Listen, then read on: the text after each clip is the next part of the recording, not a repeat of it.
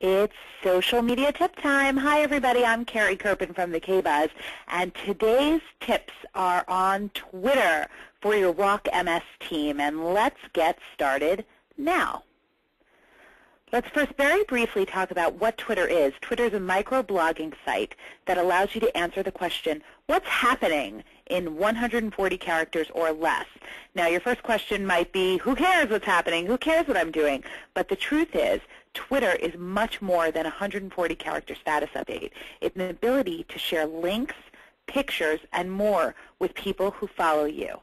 This is the fastest growing social media site with growth of over 1,300% this year. And the number one reason that you want to consider using Twitter for fundraising and for really connecting and growing your Walk team is the phenomenal search functionality. You know, we'll talk more about this later, but Twitter is a really open network. You know, you can search conversation and join a conversation without ever having met someone, simply based on common interests or, you know, interest in starting a conversation. Okay, so let's start with our first tip, which is getting started. You know, when you create a Twitter profile, you have an opportunity to have a profile picture. And what we've provided you with is a customized Twibbon. Now, on Twitter, a funny little thing is that everybody changes words to start with TW. So your peeps or your tweeps, your friends or your twins, you know, all of those things. TW is everything customized. And your ribbon is your Twibbon. And there's a ribbon that goes across your profile picture to show that you support a cause. This is very commonly done. The Susan G. Komen Foundation does it. A lot of people do it. And, you know, we are very excited to provide you with your own customized Twibbon, which are the signature footprints for Walk MS. All of your followers will know that this cause is very important to you if you add the Twibbon. Tip number 2, you want to get searching. I want you to go to search.twitter.com. And the reason I want you to go there is I want you to just type in keywords that you think people might be talking about when connecting and talking about multiple sclerosis. You can search multiple sclerosis. You can search MS.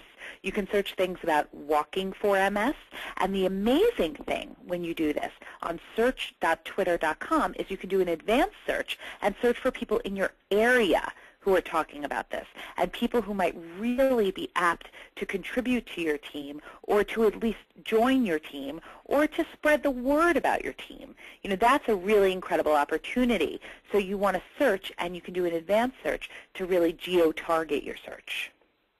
And tip number 3, you want to get following. You want to, once you're searching and finding people who are talking about MS or people who are in your community and talking about things that are relevant to you, you want to follow them. And when you follow them, they'll follow you back. Not only do you get to see what they're talking about, but you have an opportunity to share what you're talking about. And that's an incredible opportunity to connect with people who you never met before. You'll see here you have the ability to follow MS_bloggers, which is a community of people who blog exclusively about MS.